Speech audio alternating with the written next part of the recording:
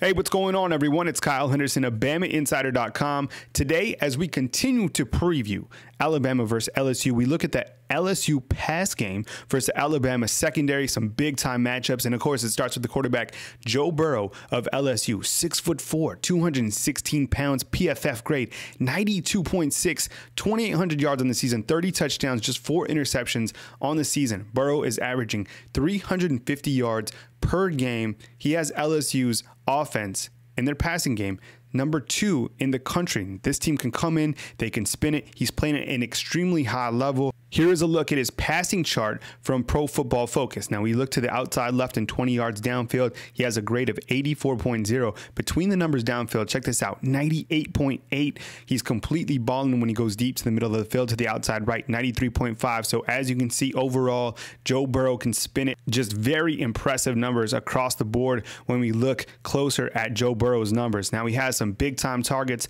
Justin Jerfferson, 6'3", 192 pounds, PFF grade 87.0, 55 receptions on the season, 819 yards with 9 touchdowns. LSU has some very comparable wide receivers to Alabama's. This team is electric. Jamar Chase is another name to know, 6'1", 200 pounds, PFF grade 86.8, 43 receptions, 749 yards on the season with 9 touchdowns.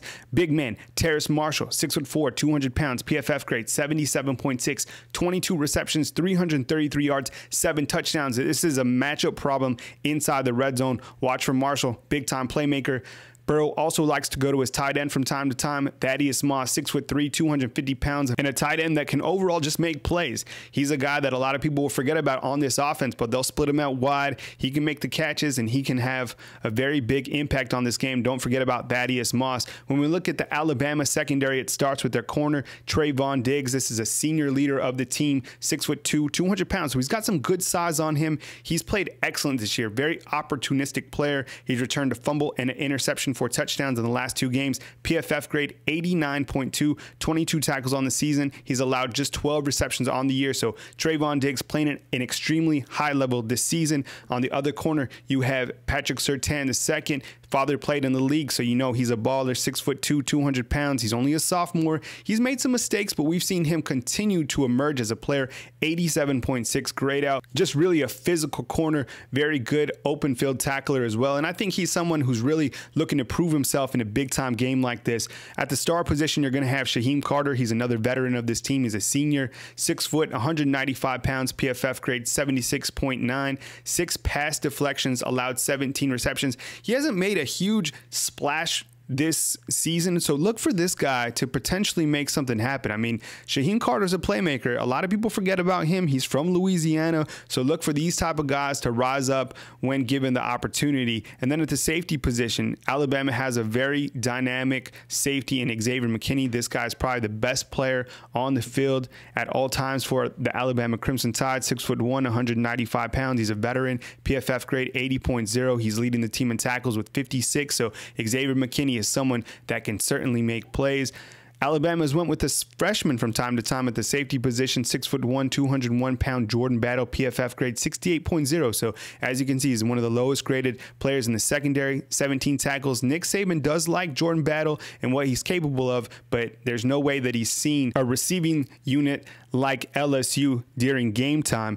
And then you have Jared Maiden, who's played a ton of snaps, over 400 snaps on the season, 6 foot, 200 pounds, PFF grade 79.1, 29 tackles on the season, 12 receptions allowed. But Jared Maiden is a guy who has a lot of experience as well. So as you can see, there's a lot of veteran leadership within the secondary group. It's going to be a great challenge for these guys going up against LSU's very talented passing game. Now, when we look at these two teams side by side, just check out this matchup. LSU nationally, they rank number 2 overall with their pass game. Alabama's pass defense ranks number 15 in the country. LSU's passing grade, 91.5. Alabama's coverage grade, 92.3. LSU's wide receiver grade, 84.3. Passing yards per game for LSU, 337.6. Passing yards allowed by Alabama, 180.3. So when we look at big-time matchups, you're going to see some future NFL matchups in this game. Overall, it's a great matchup between Joe Burrow leading this talented LSU passing game versus Trayvon Diggs, Xavier McKinney. Excellent matchup on the field on Saturday.